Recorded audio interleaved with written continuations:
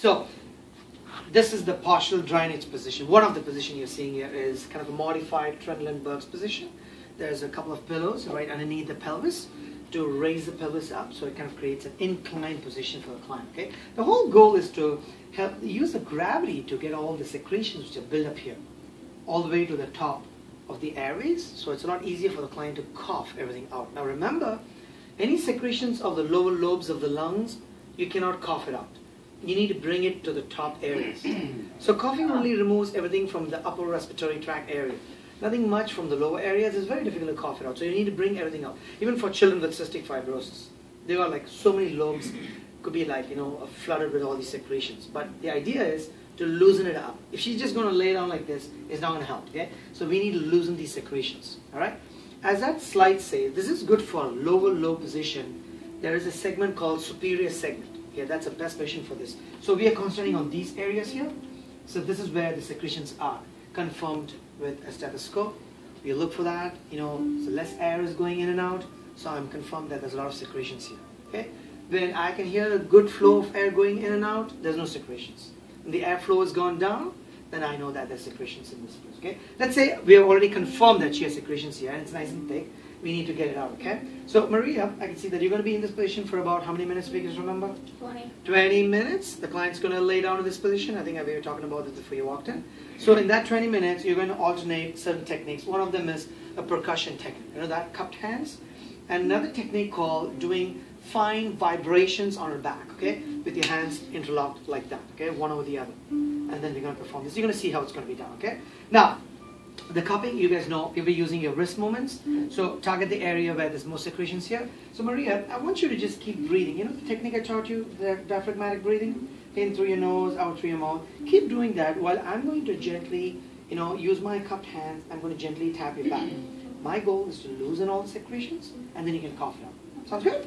You guys get it? So I gave a reasoning also, right? If there's any discomfort or anything, just let me know. I will stop right there, okay? So you start breathing in and out normally, in through your nose, out through your mouth, okay? Go ahead. I can see that the chest is rising, so she's doing it, okay? So when I'm ready, what I'm going to do, I'm just going to concentrate on this area.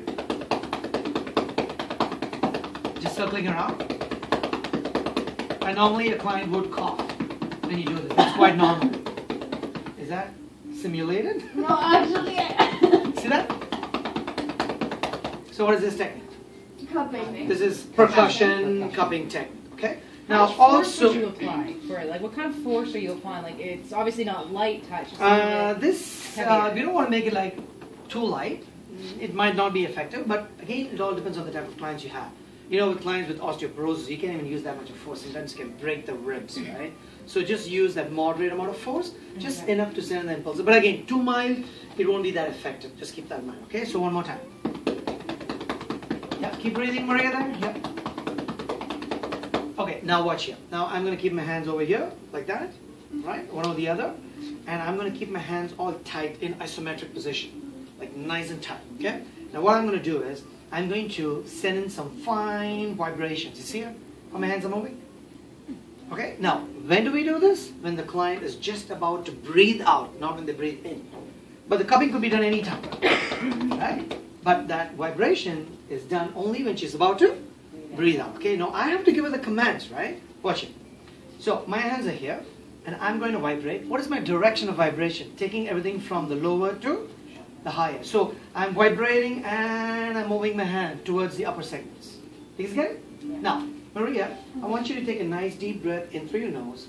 And when I say breathe out, that's when I'm going to apply some fine vibrations on your chest, okay? And you can see that. The chest is going to rise up. And I'm going to give her the command when to breathe out, right? Maria, are you ready? Okay, breathe in through your nose.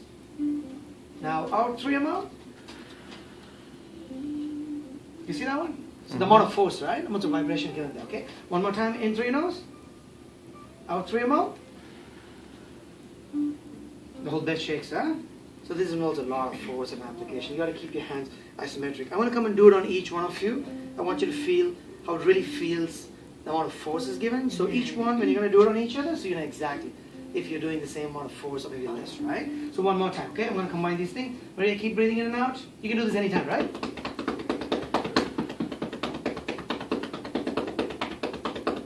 Okay, in through your nose, out through your mouth. feel, right? Yeah. Okay? Questions? You get them after this, they get up, they cough. Yes, what To happens remove after this, any we're going to make the client secretions. sit up, and usually it becomes very productive close to the 20-minute zone. You can see that the gurgling sound, the client is coughing, so best time just get him sitting and let the client cough out all the phlegm. That's the goal, right? To get all the secretions up towards the upper segments, right? Okay, give it a try. Thanks, Philip. You can cut that. All right, Maria.